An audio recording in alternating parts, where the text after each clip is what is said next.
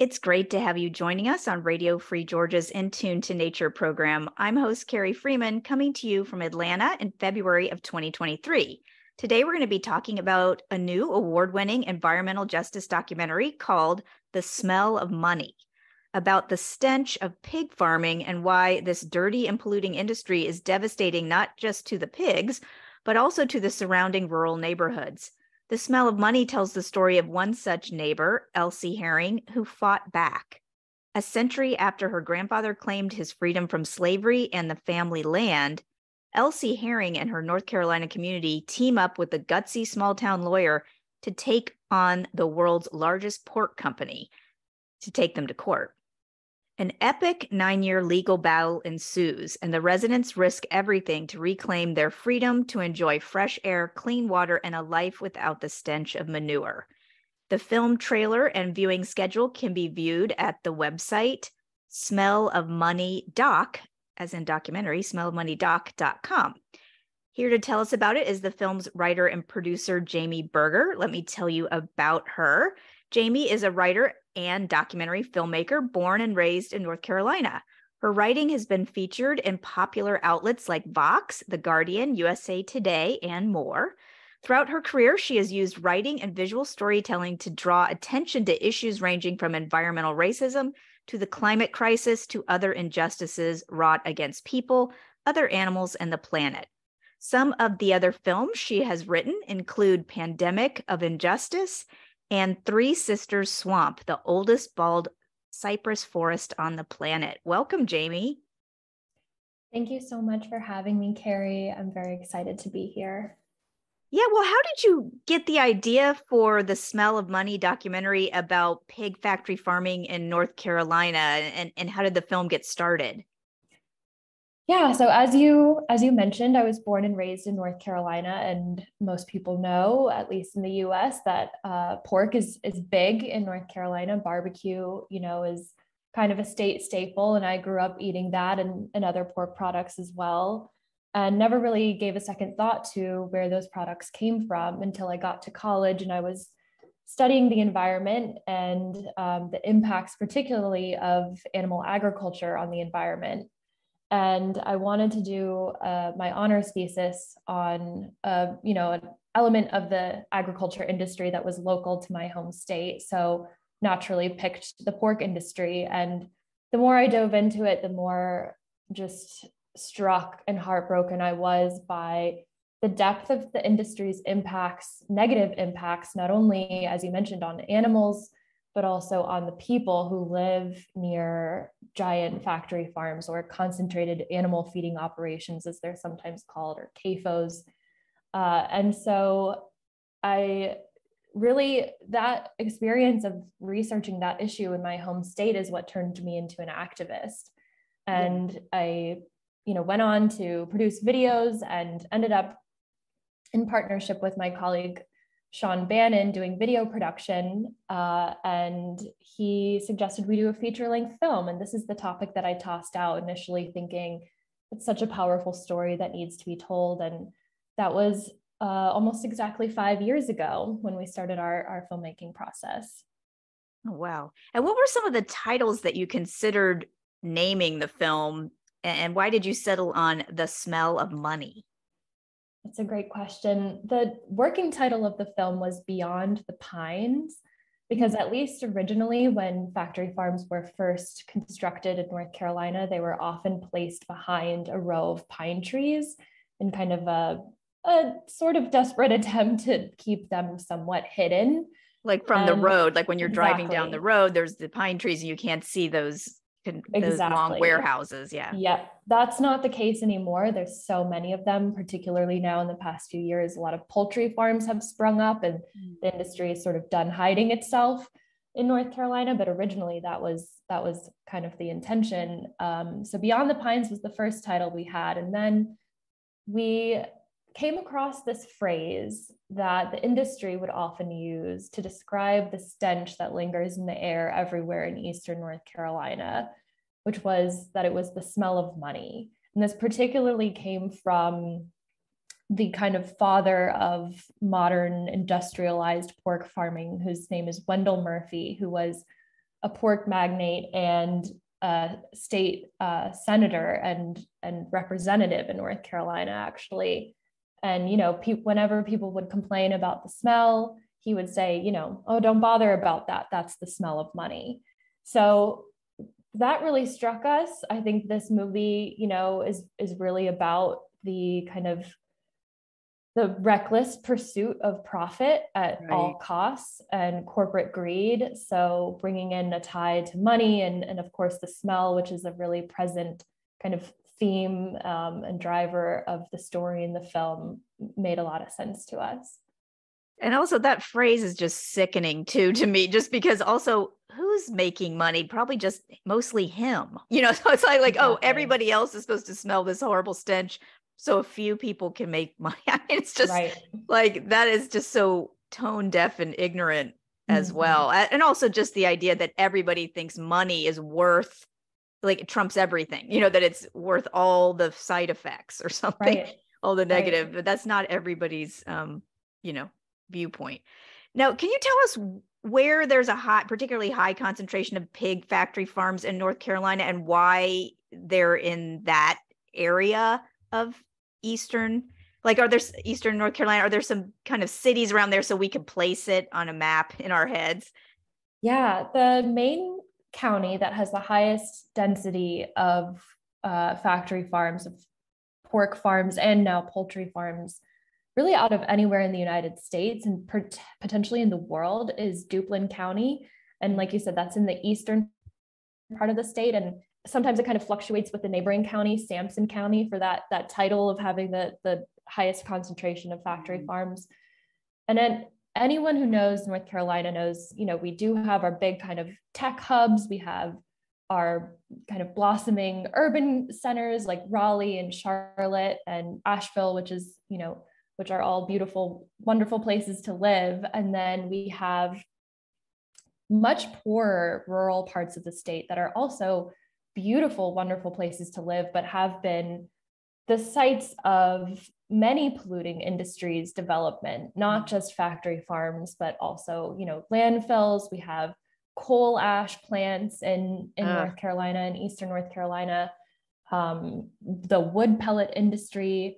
And it's really no coincidence that these industries have located themselves in these poorer parts of the state. It's not only because of the expense of the land being cheaper, but also the fact that many of the residents in these areas are Black, Indigenous, or Latinx folks. And, they have less political power to fight back. They have fewer means to be heard. They have been, systemically oppressed over the course of past few centuries.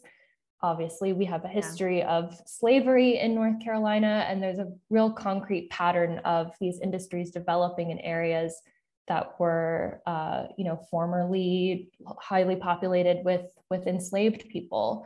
So, I think it's really no coincidence, and it's a phenomenon that is often referred to as environmental racism. Exactly. And can you paint a picture for us on the radio of what these factory farms look like? I know there's also some pictures of them at the smellofmoney.com, but like in terms of people visualizing them?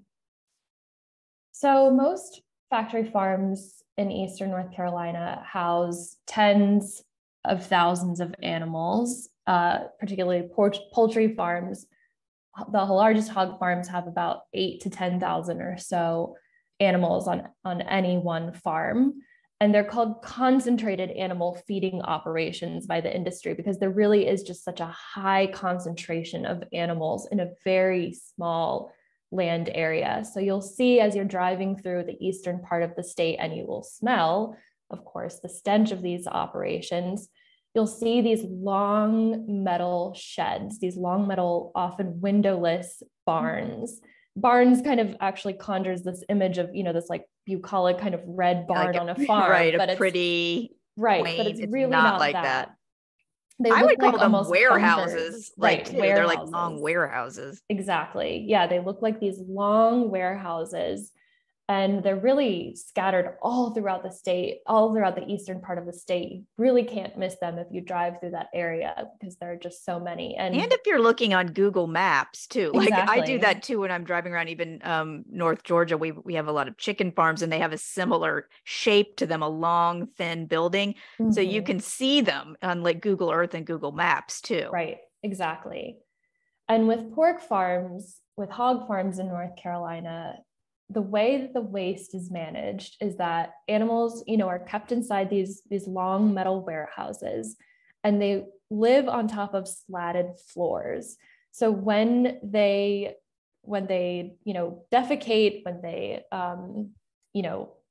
they pee, the waste from these animals falls through those slatted floors into a kind of a holding tank that then is swept out into what the industry calls a lagoon.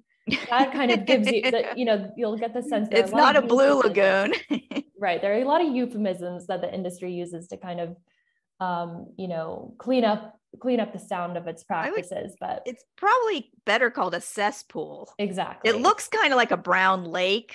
Right. Like a rectangular lake, if you're looking on a map or whatever, but it's a cesspool. Exactly. And they can be several football fields in size. And it's hard to describe just the how massive these gigantic cesspools really are. And like you said, they often are tinged kind of brown or even pink because of the chemicals in them. So it's not just, waste that's flowing into these open air pits, but also antibiotics that are used on the farms, other drugs, there's heavy metals, there's all kinds of pollutants that find their way from the farm's operations into these open air pits. And then what happens is once these pits fill up, and this is the part that so many people find just abhorrent and hard to believe, but once these pits fill up, what the industry does is takes the waste and pumps it out through these gigantic industrial sprayers. Imagine like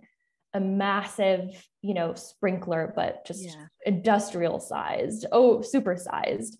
And they shoot it out at a very high velocity over fields under the pretext of fertilizing crops. But really, this is just a cheap waste disposal method for the industry. So they'll spray it out over crops. And of course, we know from a number of studies that this waste doesn't just stay on the land. It flows into rivers and streams nearby, and it actually drifts in the air and lands on nearby residents' homes and property. Ew. That's so gross. And it smells awful. Like when you drive by one of these places, and I'm even just thinking in North Georgia with the chicken farms too, you have to roll your windows up and you're trying to get out of there because it just smells, it just hits you. It really does. Disgusting. It's absolutely revolting. It's again so hard to describe how terrible it is. I wish that's something we could have somehow included. Right, a scratch and sniff documentary. Yeah. Right. But it's the interesting thing about it, the particularly kind of pernicious part of it, is that it's not just like you get a whiff of it and then it sort of moves on. It hangs in the air. It really does. And it embeds itself in your clothes, in your hair. It's impossible to escape it. A brief anecdote I like to mention about the smell is that there's a researcher who was doing, some analysis of pollution in the area and spent some time in that area and then went home, back to where he lived outside of that part of the state. And the smell followed him and he couldn't figure out where it was coming from. He washed all his clothes. He took lots of showers. It was even a couple of months after he had been doing that research and he was still smelling it. And he realized it had actually embedded itself in his metal eyeglasses. That's how powerful this stench is. Yeah. Yeah. And so we know that the tens of thousands of intelligence sensitive pigs are suffering greatly inside these animal agribusiness warehouses. But what are some of the problems these pig factories are also causing for the human residents and the surrounding wildlife? And I can imagine the stench is part of it because they're stuck there. They can't escape. Yeah, I'd love to address that last part before kind of Of the answering your wildlife question part? more Yeah. broadly. Well, no, the fact that folks are stuck there. We often hear Yes. this question of, why don't they just move? If the smell is so bad and they're being impacted so terribly by this, why don't they just move? And I think that question really Mm. overlooks, again, the legacies of slavery and oppression that have been part of the historical context in this area of the state. Not it also doesn't recognize the fact that what is your property worth if you're next to Yeah. one of these facilities? Almost Right. nothing. It just ruined their property value that their family Exactly. worked so hard to be landowners, and then this industry comes along and ruins it. Exactly. And this land, for so many of the folks we interviewed for our subjects of the film, it's been in their family for generations. It's a source of pride. Exactly. It has so much meaning to them. So to say, oh, why don't you just pick up and move is really overlooking a lot of factors, very important factors that keep people tied to that place, whether they want to be or not. And in most cases, they do want to be. It's their home. They don't want to leave. But some of the impacts that they experience, and these have been well documented since the 1990s even, are just severe effects on their physical health. So in areas with high concentrations of factory farms, in comparison to other areas of even North Carolina, there are higher rates of different kinds of cancers, of respiratory illnesses, of infections. There are higher infant mortality rates, higher all-cause mortality rates. And these are controlling for other factors that might affect these folks in this region. But there's also, like you said, just the kind of indignity and just the stress and anxiety that is caused by living within an area that is polluted, that smells horrible, where It you means you can't, don't matter. Nobody cared about you right, and where you your can't family and just, your community. right, where you can't just enjoy kind of the simple pleasures that so many of us Sitting take on for your granted. porch and watching Right, your sitting on kids your play in the porch, yard. exactly, watching your kids play, having a party in your yard. And these Yeah. are especially, a big deal in the South in North Yeah. Carolina. These are the kind of activities that keep communities tied together. So to have all of that wiped away by this industry has a deeply harmful effect on people living there, not just physically, but also emotionally and, in terms of their mental health as well. Yeah. If you're just joining us on Radio Free Georgia, this is In Tune to Nature. I'm host Carrie Freeman, talking about this award-winning environmental justice documentary, The Smell of Money, with the film's writer and producer, Jamie Berger. The trailer and a list of the awards and film festival schedule are at the website, thesmellofmoneydoc.com. With the few minutes we have left, I noticed that the film website and trailer mentioned the intimidation of Black residents who live near the pork industry factory farms. And we also saw a glimpse of a Confederate flag. What was happening? And I guess that some of that might be caught up in the fact that they're trying to fight back or defend themselves, but maybe some intimidation was happening by the corporate entity or maybe some local people. I wasn't sure. We heard over and over again when we were in that region of North Carolina, when we were interviewing our subjects, this comparison of the pork industry kind of being like the mafia there. The fear of this industry is so palpable. They are so powerful, and they've done so much to silence residents who would speak out about pollution. Elsie Herring, our primary subject, she faced just endless intimidation from her neighbor, who was a pork farmer. He came over to her property with a gun. He assaulted her elderly mother, who was in her late 90s at the time, or early 90s at the time, in her 90s. Oh my God. Through all kinds of terrible language, racial slurs at her.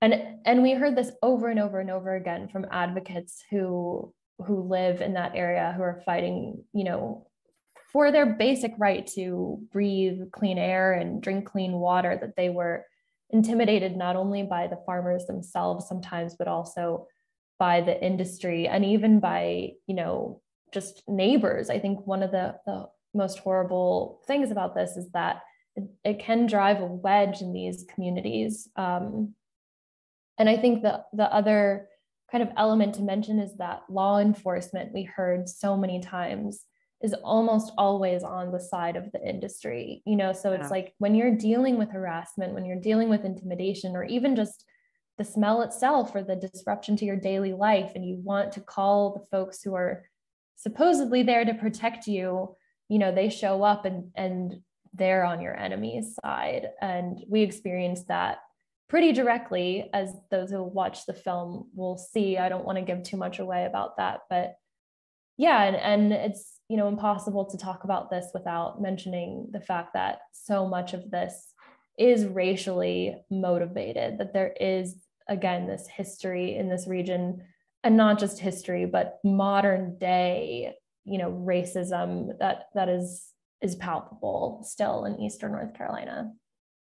And I know I'm going to be wrapping up, but I wanted to just mention that the film also shows people, there is like a triumph in the actual seeing people though fight back. So even though we're talking about all the negative things, I know in the documentary there's like a lot of characters that people will meet, and there's like a sense of kind of fighting for a community. So there's that kind of spirit there that I think people will enjoy.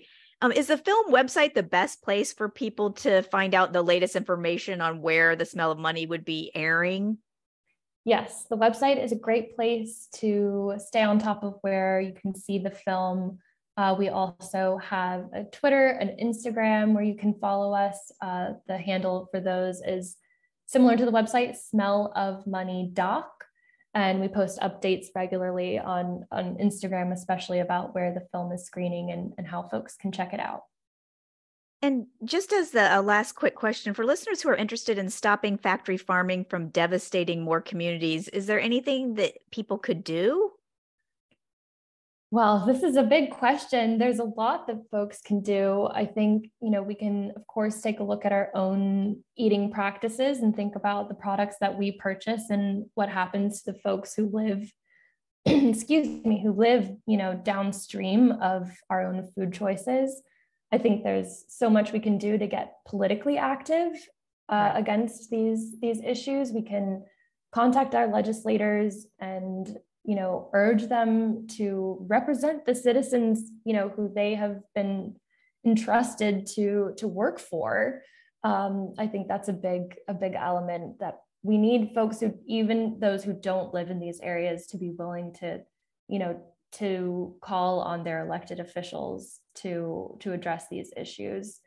And I also think, there are more systemic solutions, like helping farmers transition out of industrial animal agriculture. I know we didn't get to speak to this too much, but farmers are often trapped in this system as well, and a lot of them do want to get out. So I think giving them the tools and resources to transition out of it into something more sustainable, like plant agriculture, like growing mushrooms, for example, is another great solution. I also just want to mention, we worked over the course of creating this film with some amazing advocates and organizations. And, in North Carolina, there are a number of ones that we've highlighted on our website, but I would urge listeners also to just look up who the organizations are, who the advocates are in your area who are fighting environmental racism, whether it's, related to animal agriculture or other industries that are harmful. That's great. And I would say Food and Water Watch is another organization, I think, that works on this issue. And then I think the River Keeper probably was one of the groups, I think, in your film too. And a lot of different communities have their own River Keeper organizations for the rivers in your area. That's right. Yeah. Exactly. Yep. So that's awesome. Well, that's the end of our show, but I want to thank you, Jamie Berger, for being with us on Radio Free Georgia's In Tune to Nature program. And thanks for the many years of work you did documenting the heroism and triumph of these rural residents of North Carolina, standing up to the dirty animal agribusiness industry. Thank you so much for having me, Carrie. It's been a pleasure to speak with you. And to our listeners, thank you for tuning in to Tune to Nature, broadcasting every Wednesday at 6:30 p.m. Eastern Time, online at wrfg.org and on Atlanta radio station 89.3 FM. We post action items, news, and podcasts on the show's website, facebook.com/intune to nature. The views and opinions expressed on this show do not necessarily reflect those of WRFG, its board, staff, or volunteers. I'm one of those volunteers. I'm host Carrie Freeman, asking you to please support independent, non-commercial media like Radio Free Georgia. And remember to take care of yourself and others, including other species. Thank you for listening. Cheers.